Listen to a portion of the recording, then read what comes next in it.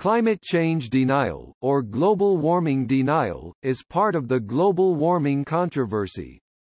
It involves denial, dismissal, or unwarranted doubt that contradicts the scientific opinion on climate change, including the extent to which it is caused by humans, its impacts on nature and human society, or the potential of adaptation to global warming by human actions.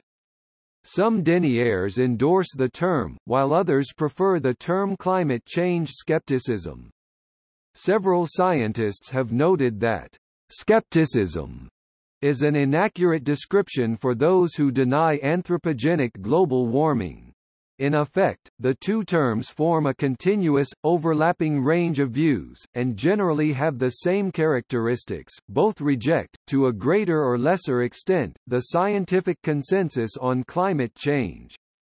Climate change denial can also be implicit, when individuals or social groups accept the science but fail to come to terms with it or to translate their acceptance into action. Several social science studies have analyzed these positions as forms of denialism and pseudoscience. The campaign to undermine public trust in climate science has been described as a denial machine, organized by industrial, political and ideological interests, and supported by conservative media and skeptical bloggers to manufacture uncertainty about global warming. In the public debate, phrases such as climate skepticism have frequently been used with the same meaning as climate denialism. The labels are contested. Those actively challenging climate science commonly describe themselves as skeptics, but many do not comply with common standards of scientific skepticism and, regardless of evidence, persistently deny the validity of human-caused global warming. Although scientific opinion on climate change is that human activity is extremely likely to be the primary driver of climate change, the politics of global warming have been affected by climate change denial, hindering efforts to prevent climate change and adapt to the warming climate. Those promoting denial commonly use rhetorical tactics to give the appearance of a scientific controversy where there is none. Of the world's countries, the climate change denial industry is most powerful in the United States. From 2015 to 2017, after having already served from 2003 to 2007, the United States Senate Committee on Environment and Public Works was chaired by oil lobbyist and climate change denier Jim Inhofe, who had previously called climate change the greatest hoax ever perpetrated against the American people, and claimed to have debunked the alleged hoax in February 2015 when he brought a snowball with him in the Senate chamber and tossed it across the floor. He was succeeded in 2017 by John Barrasso, who similarly said, "The climate is constantly changing. The role human activity plays is not known." Organized campaigning to undermine public trust in climate science is associated with conservative economic policies and backed by industrial interests opposed to the regulation of CO2 emissions. Climate change denial has been associated with the fossil fuels lobby, the Koch brothers, industry advocates and conservative think tanks, often in the United States. More than 90% of papers skeptical on climate change originate from right-wing think tanks. The total annual income of these climate change counter-movement organizations is roughly $900 million. Between 2002 and 2010, nearly $120 million £77 million was anonymously donated via the Donors Trust and Donors Capital Fund to more than 100 organizations seeking to undermine the public perception of the science on climate change. In 2013, the Center for Media and Democracy reported that the State Policy Network (SPN), an umbrella group of 64 U.S. think tanks, had been lobbying on behalf of major corporations and conservative donors to oppose climate change regulation. Since the late 1970s, oil companies have published research broadly in line with the standard views on global warming. Despite this, oil companies organized a climate change denial campaign to disseminate public disinformation for several decades, a strategy that has been compared to the organized denial of the hazards of tobacco smoking by the tobacco industry.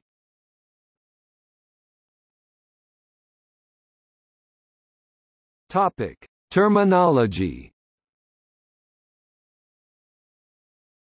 Climate change skepticism and climate change denial refer to denial, dismissal or unwarranted doubt of the scientific consensus on the rate and extent of global warming, its significance, or its connection to human behavior, in whole or in part.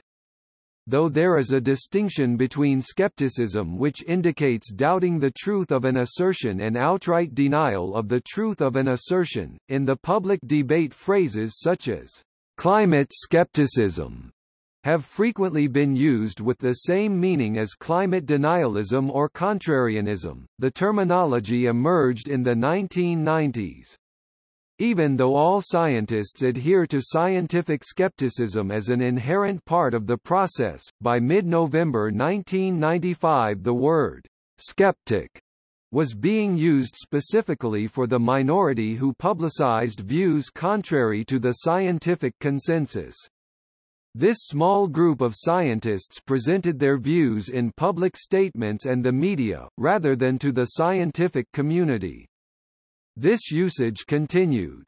In his December 1995 article The Heat is On, The Warming of the World's Climate Sparks a Blaze of Denial, Ross Gelbspan said industry had engaged a small band of skeptics to confuse public opinion in a persistent and well-funded campaign of denial. His 1997 book The Heat is On may have been the first to concentrate specifically on the topic. In it, Gelbspan discussed a pervasive denial of global warming in a persistent campaign of denial and suppression, involving undisclosed funding of these greenhouse skeptics with the climate skeptics, confusing the public and influencing decision-makers. A November 2006 CBC television documentary on the campaign was titled, The Denial Machine. In 2007, journalist Sharon Begley reported on the denial machine, a phrase subsequently used by academics. In addition to explicit denial, social groups have shown implicit denial by accepting the scientific consensus, but failing to come to terms with its implications or take action to reduce the problem. This was exemplified in Kari Norgard's study of a village in Norway affected by climate change, where residents diverted their attention to other issues. The terminology is debated. Most of those actively rejecting the scientific consensus use the terms skeptic and climate change skepticism, and only a few have expressed preference for being described as deniers, but the word skepticism is incorrectly used, as scientific skepticism is an intrinsic part of scientific methodology. The term contrarian is more specific, but used less frequently. In academic literature and journalism, the terms climate change denial and climate change deniers have well-established usage as descriptive terms without any pejorative intent. Both the National Center for Science Education and historian Spencer R. Weert recognize that either option is problematic, but have decided to use climate change denial rather than skepticism. Terms related to denialism have been criticized for introducing a moralistic tone, and potentially implying a link with Holocaust denial. There have been claims that this link is intentional, which academics have strongly disputed. The usage of denial long predates the Holocaust, and is commonly applied in other areas such as HIV/AIDS denialism. The claim is described by John Timmer of Ars Technica as itself being a form of denial. In December 2014, an open letter from the Committee for Skeptical Inquiry called on the media to stop using the term skepticism when referring to climate change denial. They contrasted scientific skepticism, which is foundational to the scientific method, with denial, the a priori rejection of ideas without objective consideration, and the behavior of those involved in political attempts to undermine climate science. They said, "Not all individuals who call themselves climate change skeptics are deniers. But virtually all deniers have falsely branded themselves as skeptics. By perpetrating this misnomer, journalists have granted undeserved credibility to those who reject science and scientific inquiry."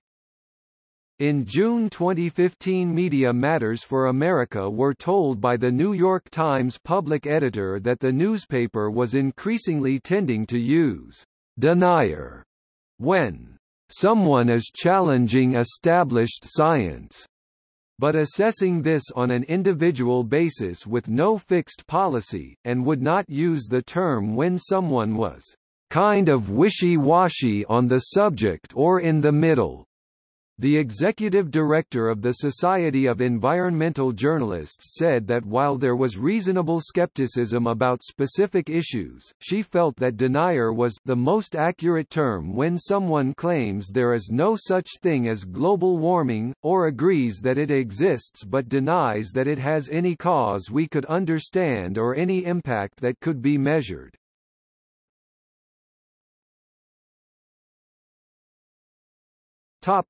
History. Research on the effect of CO2 on the climate began in 1824, when Joseph Fourier inferred the existence of the atmospheric greenhouse effect. In 1860, John Tyndall quantified the effects of greenhouse gases on absorption of infrared radiation. Svante Arrhenius in 1896 showed that coal burning could cause global warming, and in 1938 Guy Stewart Callendar found it already happening to some extent. Research advanced rapidly after 1940. From 1957, Roger Revelle alerted the public to risks that fossil fuel burning was a grandiose scientific experiment on climate. NASA and NOAA took on research. The 1979 Charney Report concluded that substantial warming was already on the way, and a wait-and-see policy may mean waiting until it is too late. In 1959, a scientist working for Shell suggested in a New Scientist article that carbon cycles are too vast to upset nature's balance. In response to increasing public awareness of the greenhouse effect in the 1970s, conservative reaction built up, denying environmental concerns which could lead to government regulation. With the 1981 presidency of Ronald Reagan, global warming became a political issue, with immediate plans to cut spending on environmental research, particularly climate-related, and stop funding for CO2 monitoring. Reagan appointed as Secretary of Energy James B. Edwards, who said that there was no real global warming problem. Congressman Al Gore had studied under Revelle and was aware of the developing science. He joined others in arranging congressional hearings from 1981 onwards, with testimony by scientists including Revelle, Stephen Schneider and Wallace Smith Broker. The hearings gained enough public attention to reduce the cuts in atmospheric research. A polarized party political debate developed. In 1982, Sherwood B. Idso published his book Carbon Dioxide, Friend or Foe?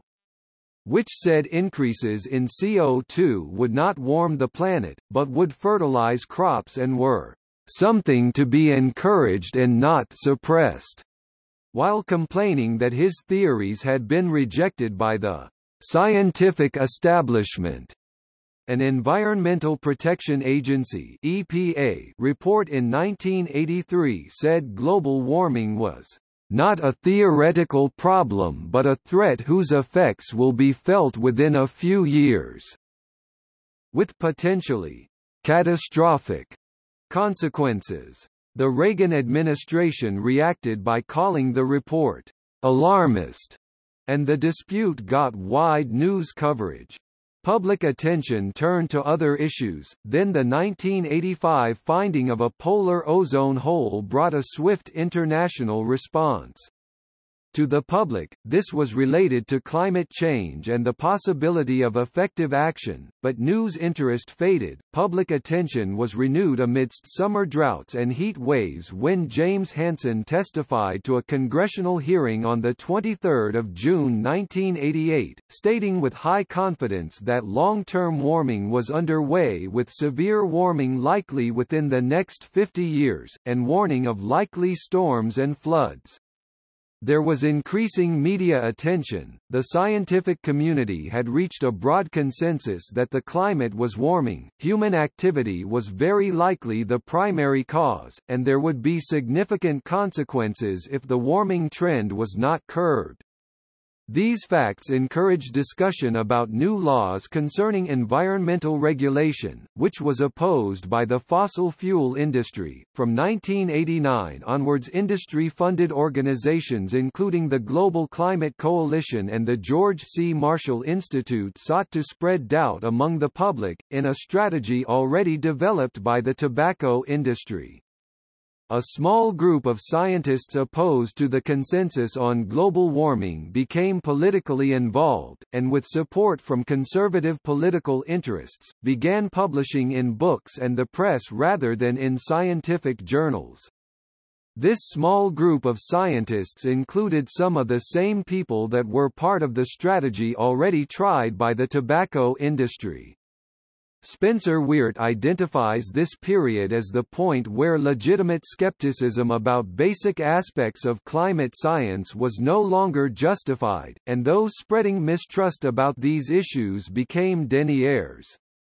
As their arguments were increasingly refuted by the scientific community and new data, deniers turned to political arguments, making personal attacks on the reputation of scientists, and promoting ideas of a global warming conspiracy. With the 1989 fall of communism and the environmental movement's international reach at the 1992 Rio Earth Summit, the attention of U.S. conservative think tanks, which had been organized in the 1970s as an intellectual counter-movement to socialism, turned from the Red Scare to the Green Scare, which they saw as a threat to their aims of private property, free trade market economies and global capitalism.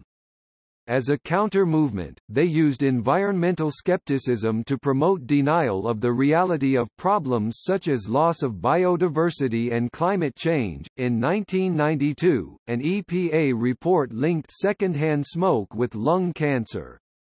The tobacco industry engaged the APCO Worldwide Public Relations Company, which set out a strategy of astroturfing campaigns to cast doubt on the science by linking smoking anxieties with other issues, including global warming, in order to turn public opinion against calls for government intervention.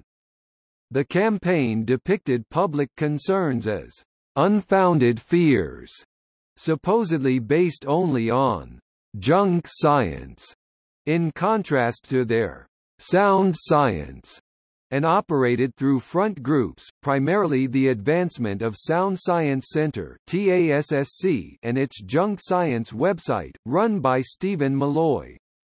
A tobacco company memo commented, "Doubt is our product since it is the best means of competing with the body of fact that exists in the mind of the general public.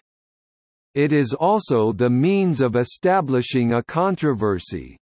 During the 1990s, the tobacco campaign died away, and TASSC began taking funding from oil companies including Exxon. Its website became central in distributing almost every kind of climate change denial that has found its way into the popular press.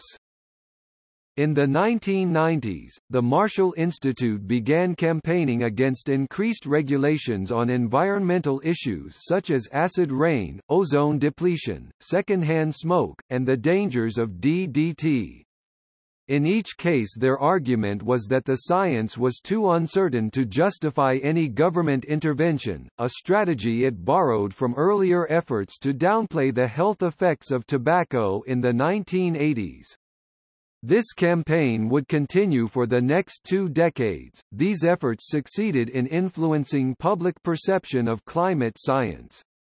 Between 1988 and the 1990s, public discourse shifted from the science and data of climate change to discussion of politics and surrounding controversy. The campaign to spread doubt continued into the 1990s, including an advertising campaign funded by coal industry advocates intended to reposition global warming as theory rather than fact, and a 1998 proposal written by the American Petroleum Institute intending to recruit scientists to convince politicians, the media and the public that climate science was too uncertain to warrant environmental regulation.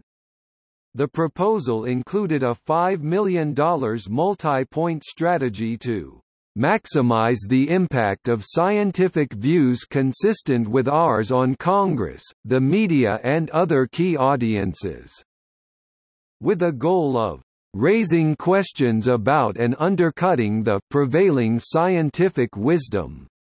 In 1998, Gelbspan noted that his fellow journalists accepted that global warming was occurring, but said they were in Stage 2 denial of the climate crisis, unable to accept the feasibility of answers to the problem.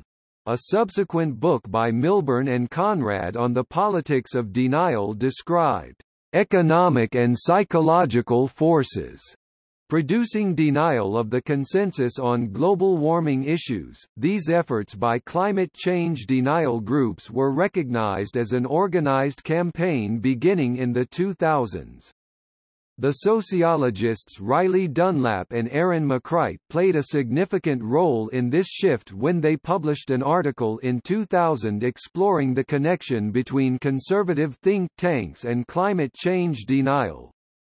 Later work would continue the argument specific groups were marshalling skepticism against climate change. A study in 2008 from the University of Central Florida analyzed the sources of environmentally skeptical literature published in the United States.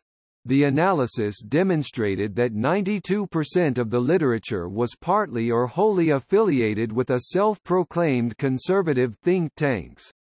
A later piece of research from 2015 identified 4,556 individuals with overlapping network ties to 164 organizations which are responsible for the most efforts to downplay the threat of climate change in the U.S.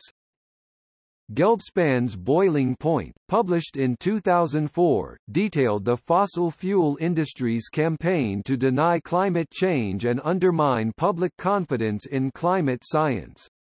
In Newsweek's August 2007 cover story, "The Truth About Denial," Sharon Begley reported that, "The denial machine is running at full throttle," and said that this well-coordinated, well-funded campaign by contrarian scientists, free market think tanks, and industry had created a paralyzing fog of doubt around climate change.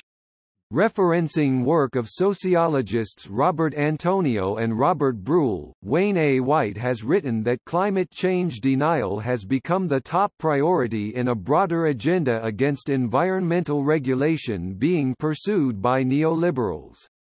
Today, climate change skepticism is most prominently seen in the United States, where the media disproportionately features views of the climate change denial community. In addition to the media, the contrarian movement has also been sustained by the growth of the Internet, having gained some of its support from Internet bloggers, talk radio hosts and newspaper columnists. The New York Times and others reported in 2015 that oil companies knew that burning oil and gas could cause climate change and global warming since the 1970s but nonetheless funded deniers for years. Dana Nuccitelli wrote in The Guardian that a small fringe group of climate deniers were no longer taken seriously at the 2015 United Nations Climate Change Conference, in an agreement that, "We need to stop delaying and start getting serious about preventing a climate crisis." However, the New York Times says any implementation is voluntary and will depend on any future world leaders. And every Republican candidate in 2016 has questioned or denied the science of climate change. Ernesto Araujo, the new Minister of Foreign Affairs appointed by the newly elected president Brazil's President Jair Bolsonaro, has called global warming a plot by cultural Marxists, and has eliminated the climate change division of the ministry.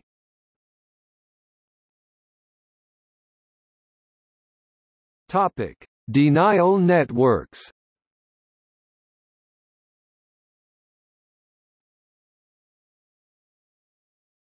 Topic: United States.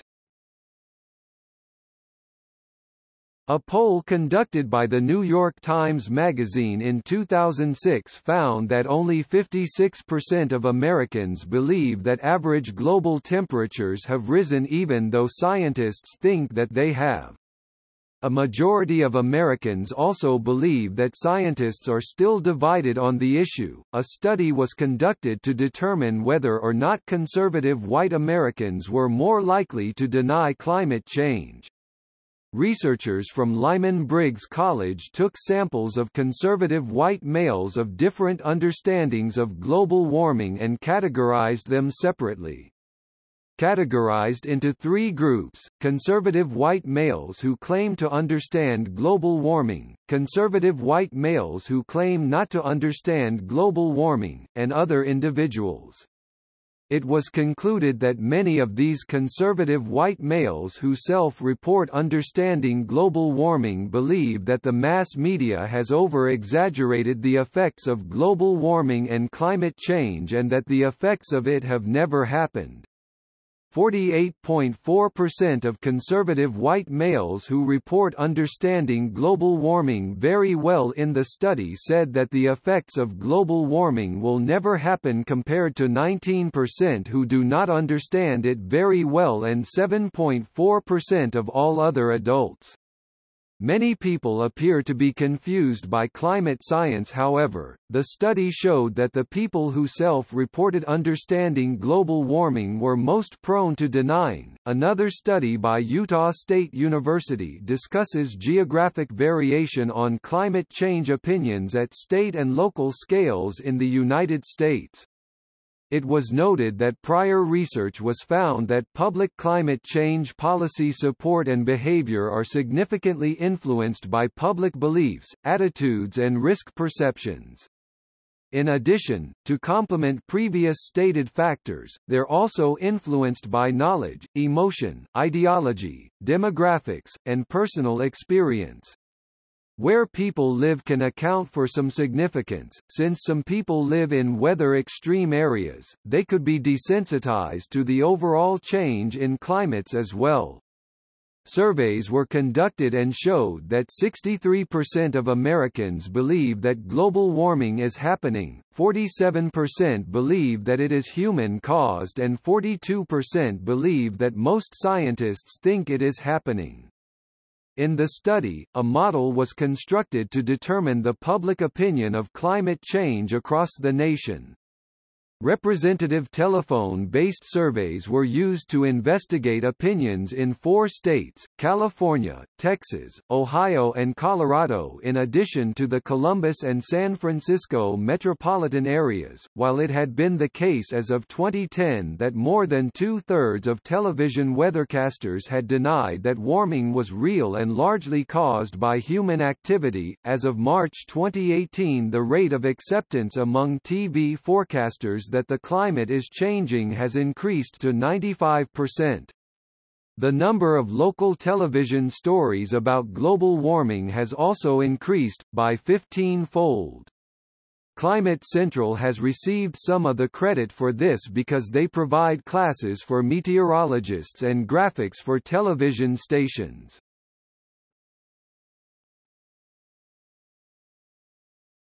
Topic: International. The Clexit Coalition claims to be a new international organization which aims to prevent ratification of the costly and dangerous Paris Global Warming Treaty. It has members in 26 countries. According to The Guardian newspaper, Clexit leaders are heavily involved in tobacco and fossil fuel-funded organizations.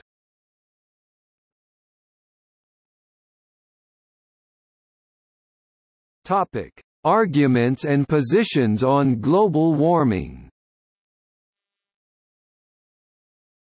Some climate change denial groups say that because CO2 is only a trace gas in the atmosphere, roughly 400 ppm, or 0.04%, it can only have a minor effect on the climate.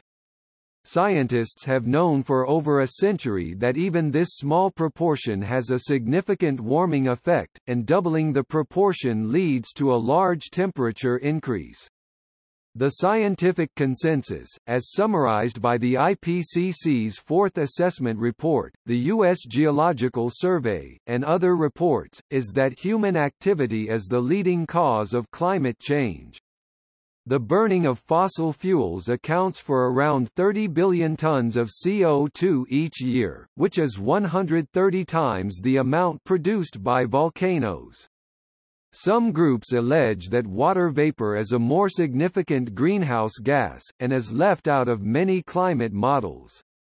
While water vapor is a greenhouse gas, the very short atmospheric lifetime of water vapor, about 10 days, compared that of CO2, hundreds of years, means that CO2 is the primary driver of increasing temperatures. Water vapor acts as a feedback, not a forcing. Water vapor has been incorporated into climate models since their inception in the late 1800s. Climate denial groups may also argue that global warming stopped recently, a global warming hiatus, or that global temperatures are actually decreasing, leading to global cooling.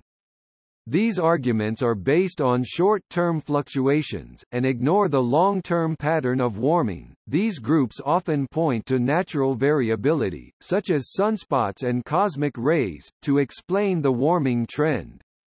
According to these groups, there is natural variability that will abate over time, and human influences have little to do with it.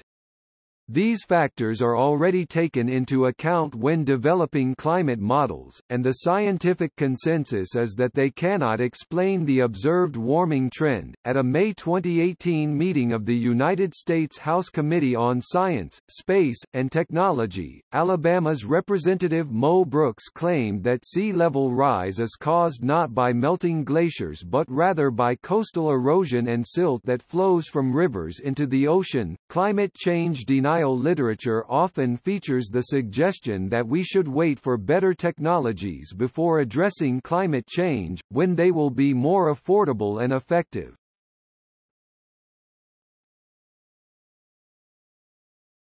Topic: Conspiracy theories. Global warming conspiracy theories have been posited which allege that the scientific consensus is illusory, or that climatologists are acting on their own financial interests by causing undue alarm about a changing climate. Despite leaked emails during the Climatic Research Unit email controversy, as well as multinational, independent research on the topic, no evidence of such a conspiracy has been presented, and strong consensus exists among scientists from a multitude of political, social, organizational and national backgrounds about the extent and cause of climate change. Several researchers have concluded that around 97% of climate scientists agree with this consensus. As well, much of the data used in climate science is publicly available to be viewed and interpreted by competing researchers as well as the public. In 2012, research by Stefan Lewandowski, then of the University of Western Australia, concluded that belief in other conspiracy theories, such as that the FBI was responsible for the assassination of Martin Luther King Jr., was associated with being more likely to endorse climate change denial.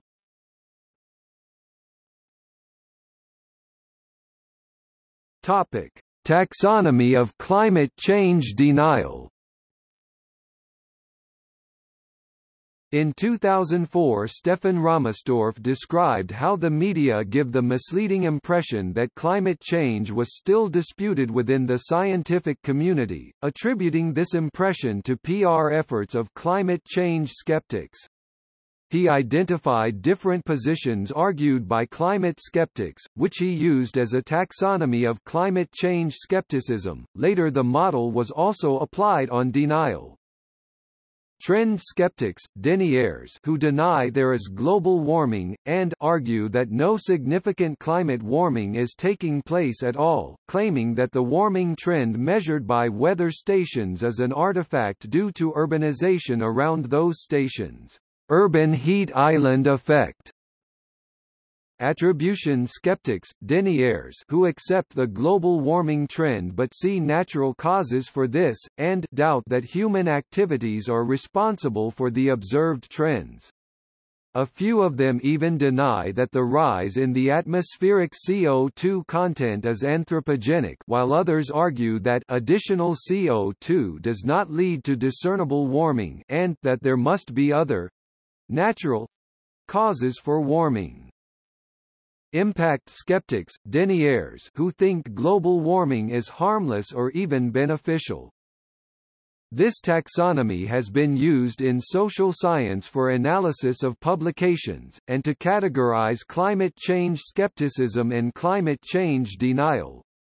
Sometimes, a fourth category called consensus denial is added, which describes people who question the scientific consensus on anthropogenic global warming. The National Center for Science Education describes climate change denial as disputing differing points in the scientific consensus, a sequential range of arguments from denying the occurrence of climate change, accepting that but denying any significant human contribution, accepting these but denying scientific findings on how this would affect nature and human society, to accepting all these but denying that humans can mitigate or reduce the problems. James L. Powell provides a more extended list, as does climatologist Michael E. Mann in 6 Stages of Denial, a ladder in which deniers have over time conceded acceptance of points, while retreating to a position which still rejects the mainstream consensus. CO2 is not actually increasing.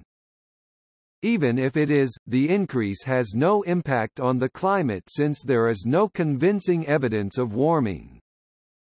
Even if there is warming, it is due to natural causes.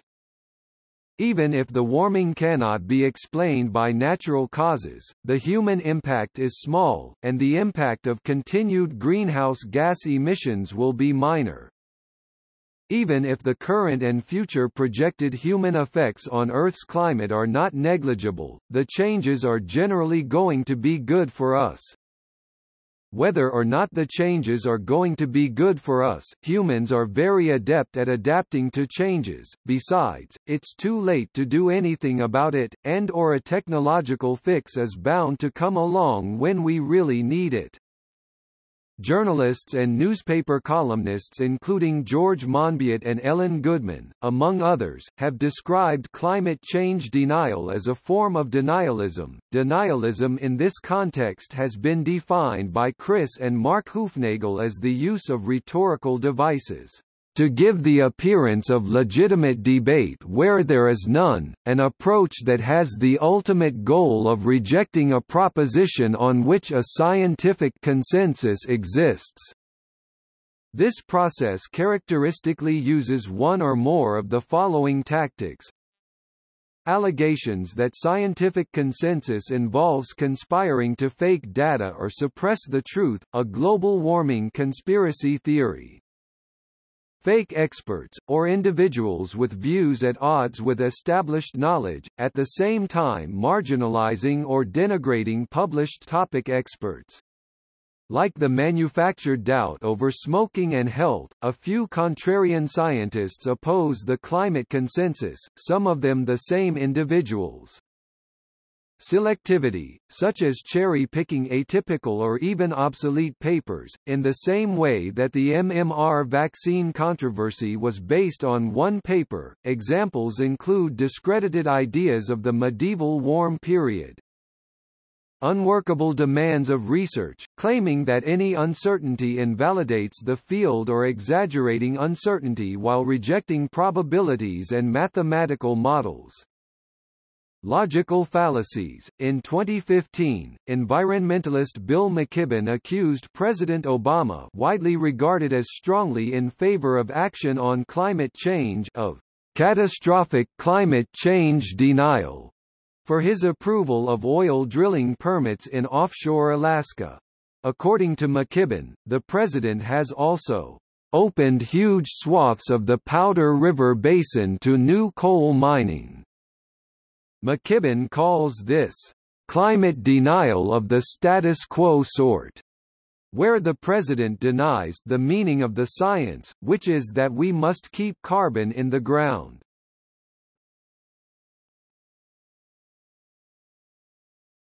Topic: Pseudoscience. Various groups, including the National Center for Science Education, have described climate change denial as a form of pseudoscience. Climate change skepticism, while in some cases professing to do research on climate change, has focused instead on influencing the opinion of the public, legislators and the media, in contrast to legitimate science. In a review of the book The Pseudoscience Wars, Immanuel Velikovsky and the Birth of the Modern Fringe by Michael D. Gordon, David Morrison wrote, in his final chapter, Gordon turns to the new phase of pseudoscience, practiced by a few rogue scientists themselves. Climate change denialism is the prime example, where a handful of scientists, allied with an effective PR machine, are publicly challenging the scientific consensus that global warming is real and is due primarily to human consumption of fossil fuels. Scientists have watched in disbelief that as the evidence for global warming has become ever more solid, the deniers have been increasingly successful in the public and political arena. Today pseudoscience is still with us, and is as dangerous a challenge to science as it ever was in the past.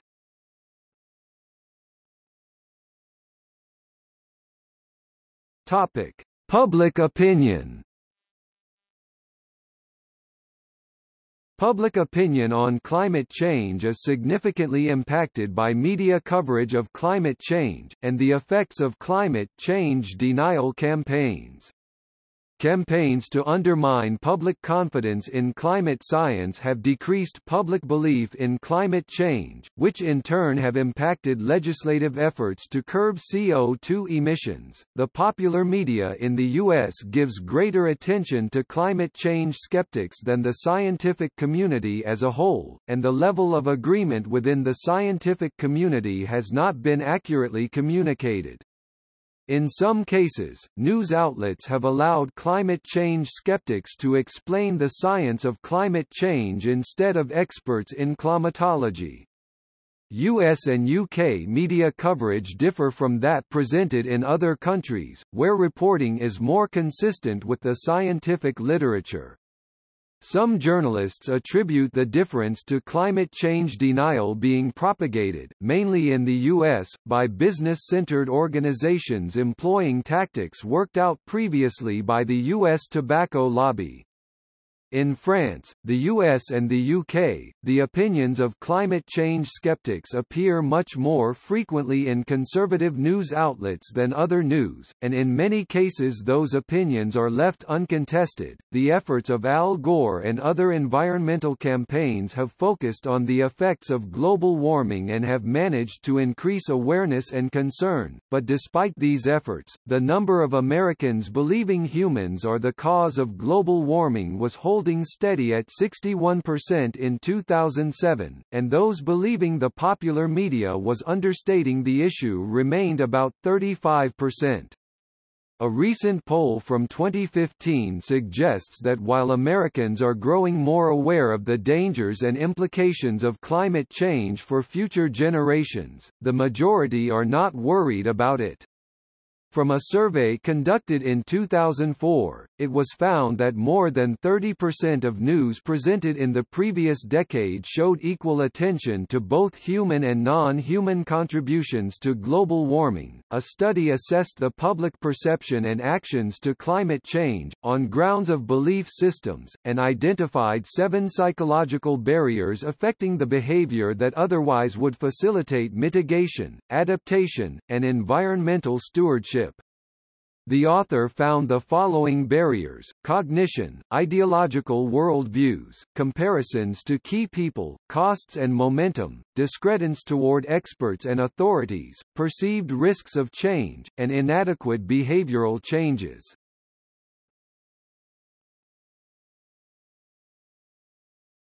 Topic: Nationalism. It has been suggested that climate change can conflict with a nationalistic view because it is unsolvable at the national level and requires collective action between nations or between local communities, and that therefore populist nationalism tends to reject the science of climate change. In a TED Talk, Yuval Noah Harari notes, "Nationalism has no solution to climate change. If you want to be a nationalist in the 21st century, you have to deny the problem. If you accept the reality of the problem, then you must accept that, yes, there is still room in the world for patriotism, there is still room in the world for having special loyalties and obligations towards your own people, towards your own country. I don't think anybody is really thinking of abolishing that. But in order to confront climate change, we need additional loyalties and commitments to a level beyond the nation." On the other hand, it has been argued that effective climate action is polycentric rather than international, and national interest in multilateral groups can be furthered by overcoming climate change denial.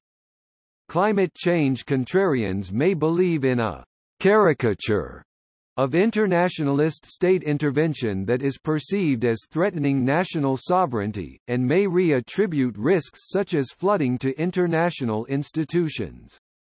UK Independence Party policy on climate change has been influenced by noted contrarian Christopher Monckton and then by its energy spokesman Roger Helmer Mepp, who stated in a speech, "It is not clear that the rise in atmospheric CO2 is anthropogenic."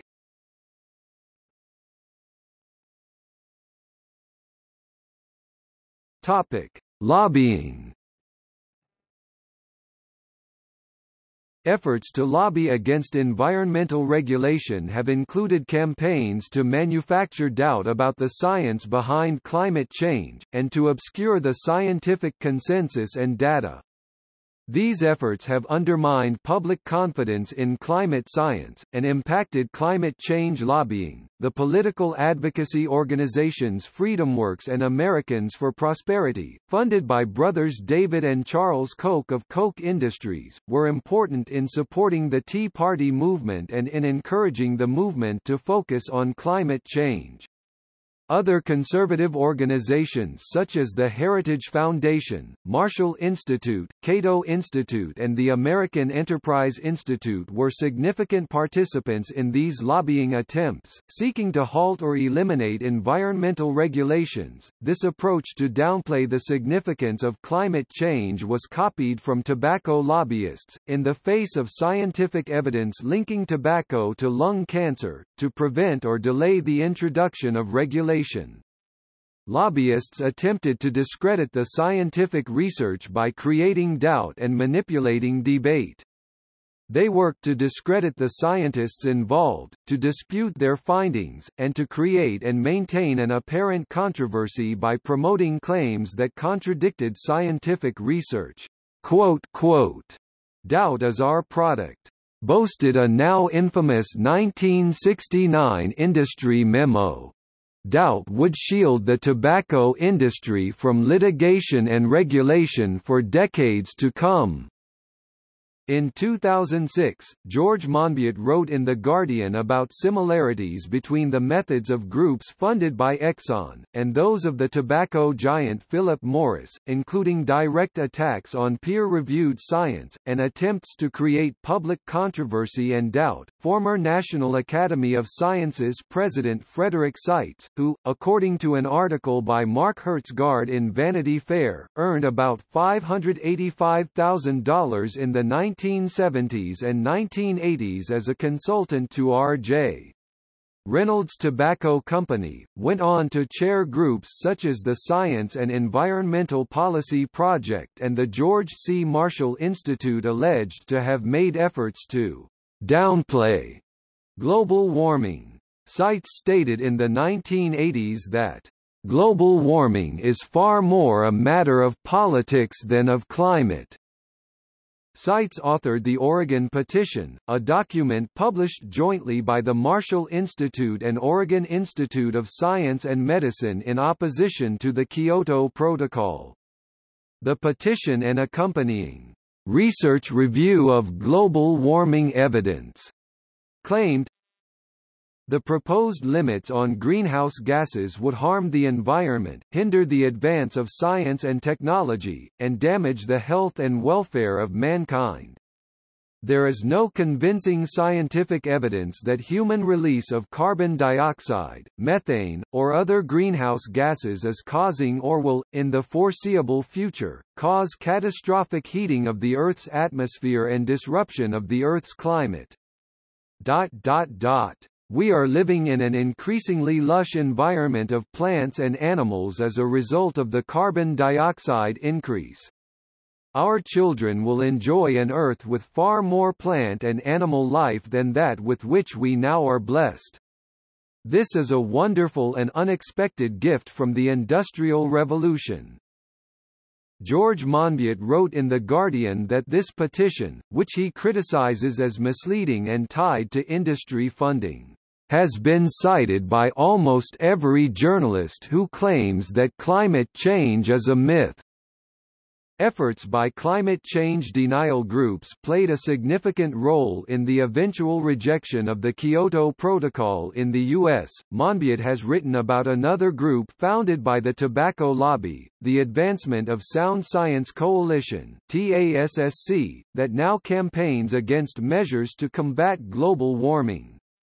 In again trying to manufacture the appearance of a grassroots movement against unfounded fear and over-regulation, Monbiot states that TASSC has done more damage to the campaign to halt climate change than any other body.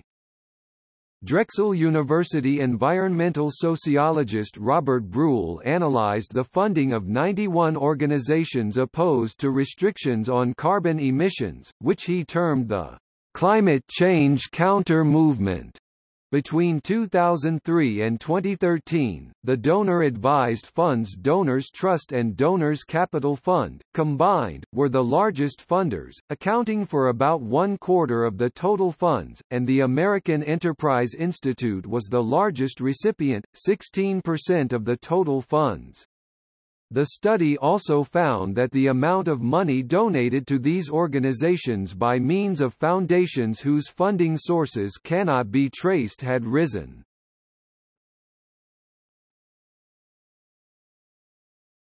Topic: Private sector. Several large corporations within the fossil fuel industry provide significant funding for attempts to mislead the public about the trustworthiness of climate science. ExxonMobil and the Koch family foundations have been identified as especially influential funders of climate change contrarianism. After the IPCC released its February 2007 report, the American Enterprise Institute offered British, American, and other scientists $10,000 plus travel expenses to publish articles critical of the assessment. The institute had received more than $1.6 million from Exxon, and its vice chairman of trustees was former head of Exxon Lee Raymond. Raymond sent letters that alleged the IPCC report was not supported by the analytical work. More than 20 AEI employees worked as consultants to the George W. Bush administration.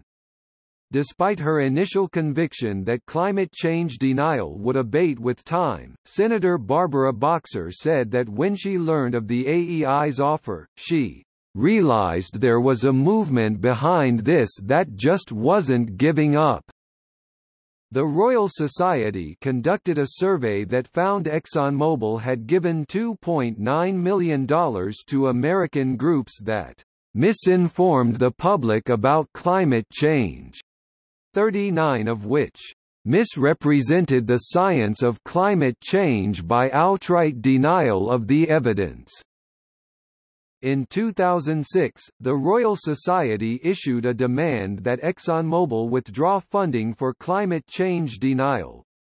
The letter drew criticism, notably from Timothy Ball, who argued the Society attempted to politicize the private funding of science and to censor scientific debate. ExxonMobil denied that it has been trying to mislead the public about global warming. A spokesman, Gant Walton, said that ExxonMobil's funding of research does not mean that it acts to influence the research, and that ExxonMobil supports taking action to curb the output of greenhouse gases. Research conducted at an Exxon archival collection at the University of Texas and interviews with former employees by journalists indicate the scientific opinion within the company and their public posture towards climate change was contradictory. Between 1989 and 2002, the Global Climate Coalition, a group of mainly United States businesses, used aggressive lobbying and public relations tactics to oppose action to reduce greenhouse gas emissions and fight the Kyoto Protocol. The coalition was financed by large corporations and trade groups from the oil, coal and auto industries. The New York Times reported that even as the coalition worked to sway opinion towards skepticism, its own scientific and technical experts were advising that the science backing the role of greenhouse gases in global warming could not be refuted. In 2000, Ford Motor Company was the first company to leave the coalition as a result of pressure from environmentalists, followed by Daimler Chrysler, Texaco, the Southern Company and General Motors subsequently left to GCC. The organization closed in 2002. From January 2009 through June 2010, the oil, coal and utility industries spent $500 million in lobby expenditures in opposition to legislation to address climate change. In early 2015, several media reports emerged saying that Willie Soon, a popular scientist among climate change deniers, had failed to disclose conflicts of interest in at least 11 scientific papers published since 2008. They reported that he received a total of $1.25 million from ExxonMobil, Southern Company, the American Petroleum Institute and a foundation run by the Koch brothers. Charles R. Alcock, director of the Harvard-Smithsonian Center for Astrophysics, where Soon was based, said that allowing funders of Soon's work to prohibit disclosure of funding sources was a mistake, which will not be permitted in future grant agreements.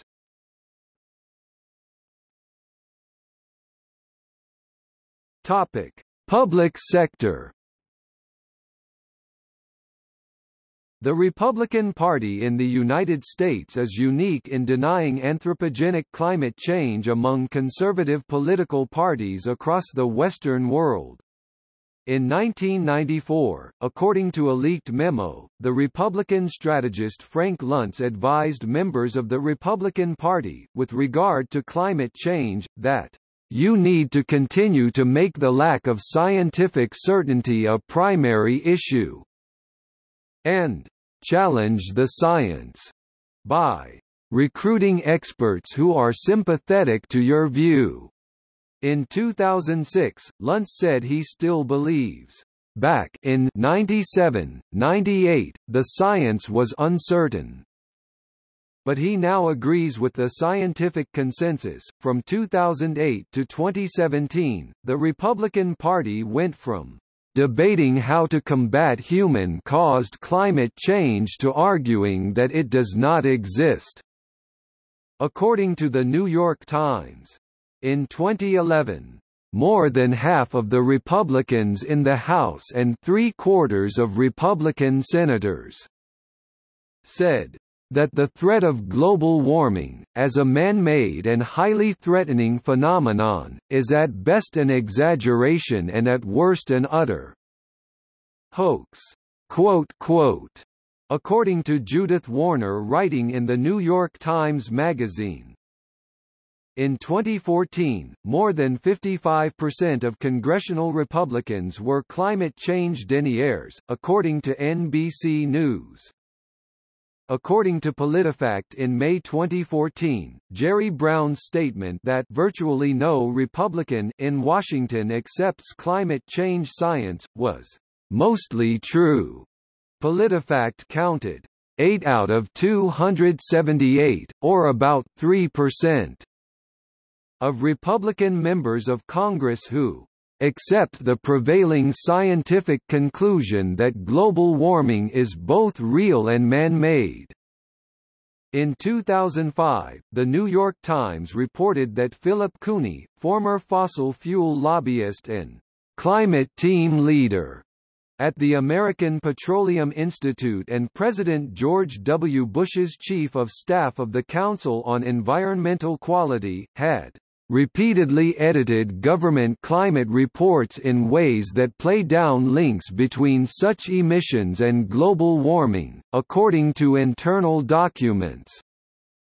Sharon Begley reported in Newsweek that Cooney edited a 2002 report on climate science by sprinkling it with phrases such as lack of understanding and considerable uncertainty.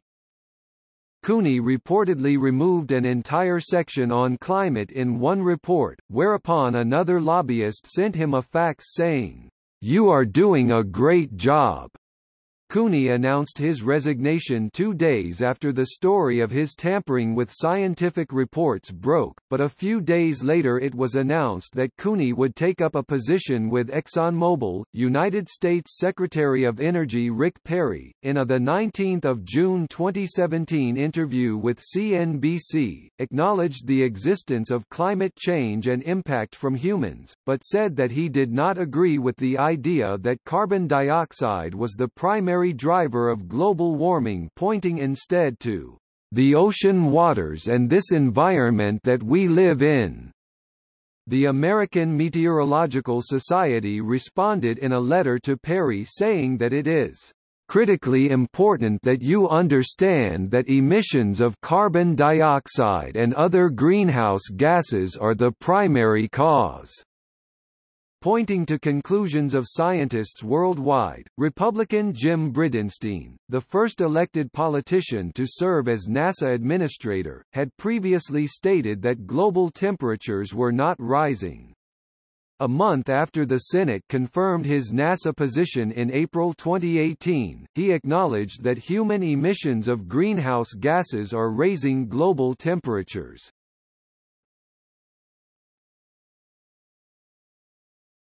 Topic: Schools.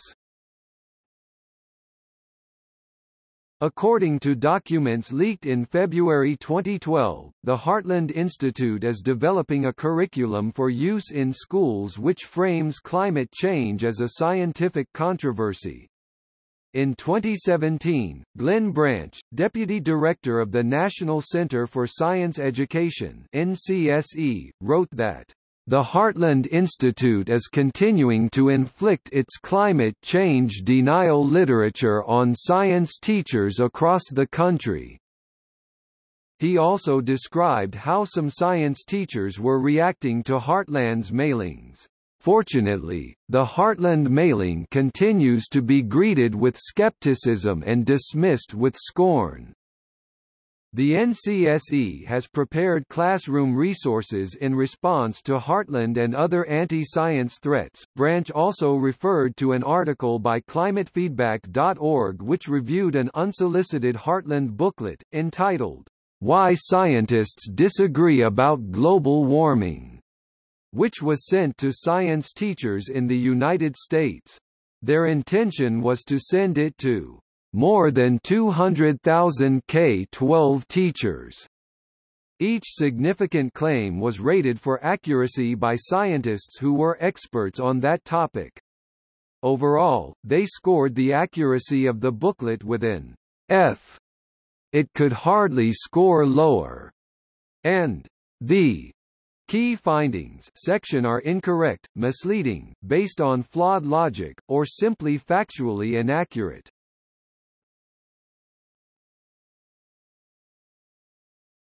Topic: Effect.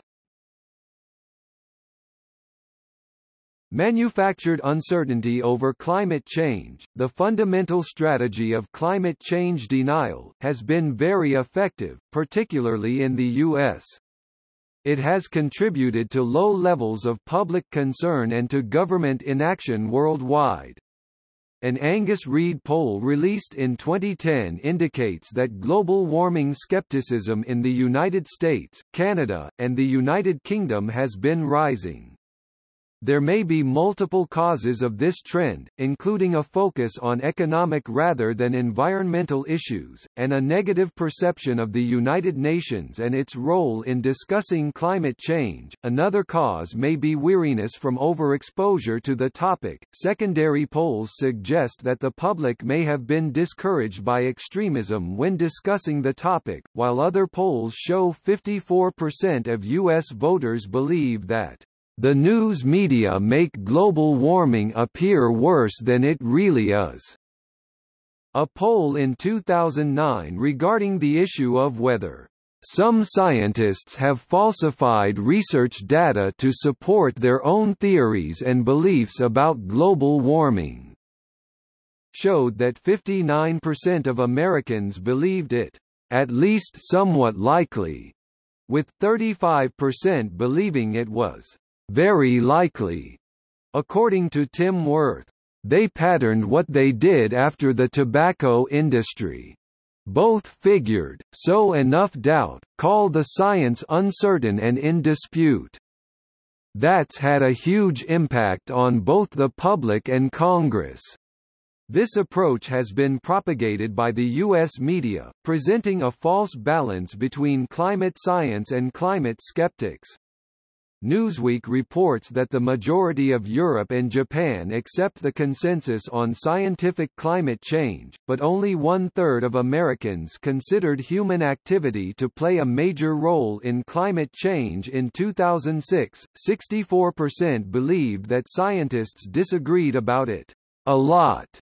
A 2007 Newsweek poll found these numbers were declining, although majorities of Americans still believed that scientists were uncertain about climate change and its causes. Rush Holt wrote a piece for Science, which appeared in Newsweek. For more than 2 decades, scientists have been issuing warnings that the release of greenhouse gases, principally carbon dioxide (CO2), is probably altering Earth's climate in ways that will be expensive and even deadly. The American public yawned and bought bigger cars.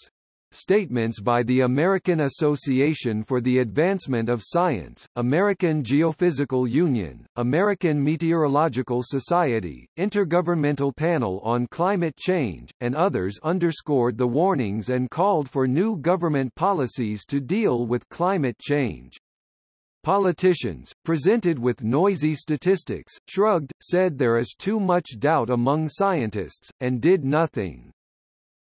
Deliberate attempts by the Western Fuels Association to confuse the public have succeeded in their objectives. This has been exacerbated by media treatment of the climate issue. According to a Pew poll in 2012, 57% of the U.S. public are unaware of, or outright reject, the scientific consensus on climate change. Some organizations promoting climate change denial have asserted that scientists are increasingly rejecting climate change, but this notion is contradicted by research showing that 97% of published papers endorse the scientific consensus, and that percentage is increasing with time. Social psychologist Craig Foster compares climate change denialists to flat Earth believers and the reaction to the latter by the scientific community. Foster states, the potential and kinetic energy devoted to counter the Flat Earth movement is wasteful and misguided. I don't understand why anybody would worry about the Flat Earth gnat while facing the climate change mammoth. Climate change denial does not require belief. It only requires neglect. In 2016, Aaron McCreight argued that anti-environmentalism, and climate change denial specifically, has expanded to a point in the U.S. where it has now become a central tenet of the current conservative and Republican identity. On the other hand, global oil companies have begun to acknowledge the existence of climate change and its risks. Manufactured climate change denial is also influencing how scientific knowledge is communicated to the public. According to climate scientist Michael E. Mann, universities and scientific societies and organizations, publishers, etc., are too often risk-averse when it comes to defending and communicating science that is perceived as threatening by powerful interests.